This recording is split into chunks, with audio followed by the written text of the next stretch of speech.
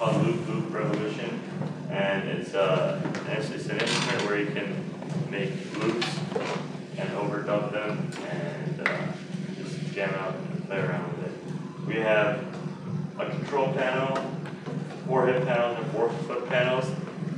They're all FSRs, and we got 4 drum sets and 4 sample sets, and you switch between those. So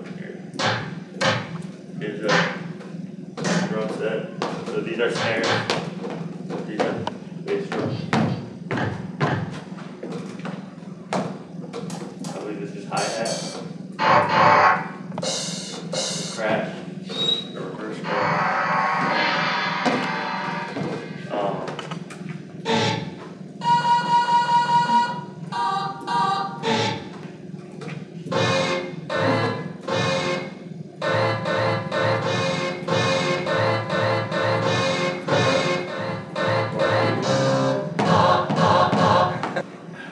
We got like flip soft rubber pads, and we cut out a square in the middle of it and put the FSR on there, and this thing triggers the FSR basically when you step on it. It's the metal bends a little bit.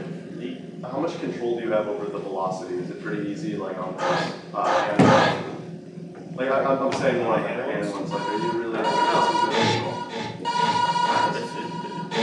You gotta touch it really softly.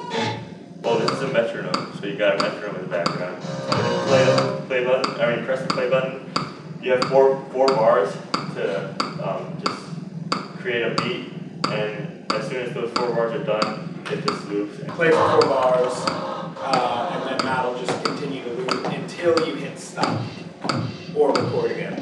And there's a tempo slider.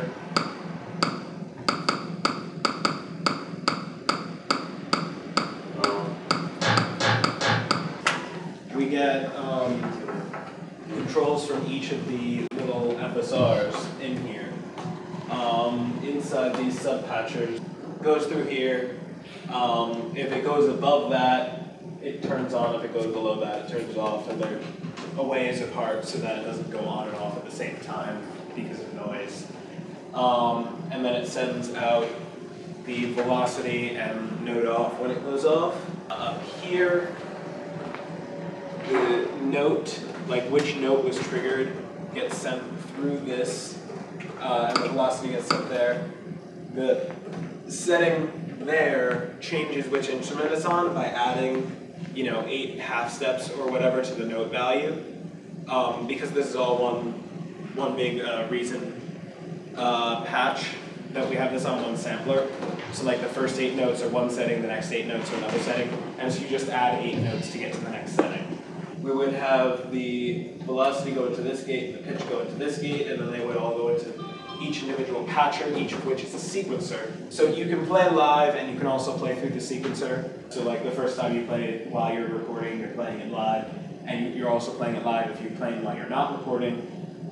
But otherwise, it will go into the sequencer, and then there's this thing which will make it loop through again. There's definitely a way of furthering it, of having this be like a more complex control panel, possibly also having the laptop attached there, keyboard over there, whatever else, whatever other unit you want over here, and it'd be like the whole station.